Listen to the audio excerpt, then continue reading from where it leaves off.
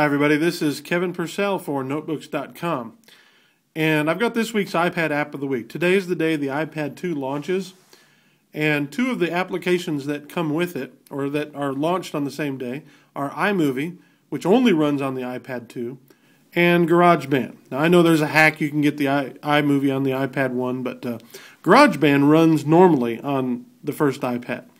And I'll be going and getting my iPad later on today, so next week I'll probably be showing you iMovie or at some point in the future. But today I want to show you GarageBand. Now understand, I've just had this on my iPad for just a little while, not even a whole day, not even a whole hour yet. But I wanted to go ahead and show it to you, so this won't be a real comprehensive review, but really just kind of a demonstration. And it takes a little while to get it started up, and I was playing with it a little bit earlier, and it will start off by showing you your own song there, and that's of course saving it. It's got other ones here that you can look at. Here's one demo, and let's see when we go ahead and get it started up. So notice you can do multi-track recording with it, and that's pretty cool. But what I really like is you go in here to the instruments. Oh, well, let's go back. To be honest with you, I still don't fully understand how everything works, but we'll go back in here. Here is the one I was working on earlier, and go in here to Instruments, and notice it's got all these instruments that you can use. It's got a sampler, you've got your smart drums, your smart bass, your smart keyboard, smart guitar, a regular keyboard, drums, guitar amp, an audio recorder, and so that's the basic one. So I want to go in here to the smart guitar. Now I would love to be able to play guitar, but I can't. I've never learned how to do it, but I wish I could. Well, now I can. Watch. There's the G.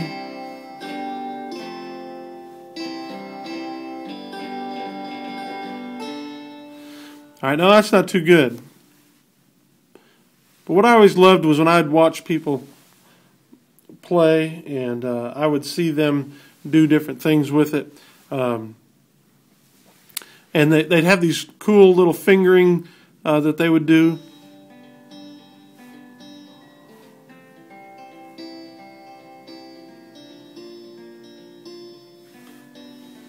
Now I know this doesn't really sound all that great, to be honest with you, but I just think it's cool. Now you can turn off the chords and just go to, maybe you are a guitar player and you want to play it more like a regular guitar.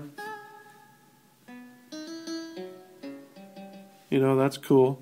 There's just a lot of different things you can do in here. I'm going to go back to the chords though, because I think that's cool. Now we've got an acoustic guitar, so let's pick a hard rock guitar.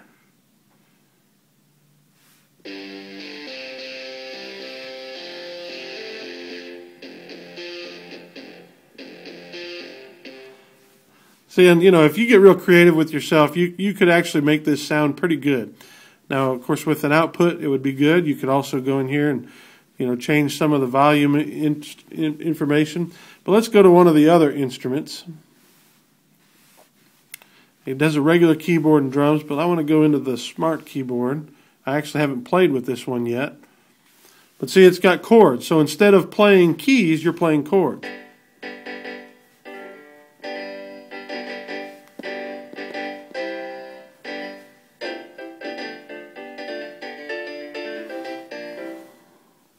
So now we got an autoplay.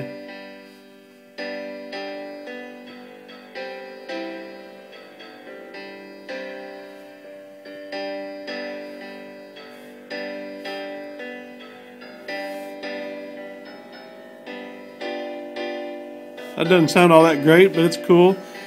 Now let's change it up. We'll go to the clavicle.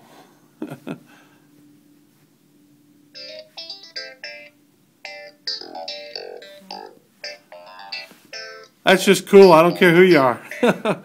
I really like that. So this is GarageBand for the iPad. I haven't showed you half of what this thing can do, not even a quarter of it. But I wanted to demonstrate to you that you can use this just to play around with it, have a good time. You know, you don't have to really be a musical genius to be able to do it. Let's go in here to the smart bass. and just show you a little bit of what you can do. So it's just pretty cool. But this has been Kevin Purcell for Notebooks.com with this week's iPad App of the Week. It's the brand new GarageBand, and thanks for watching.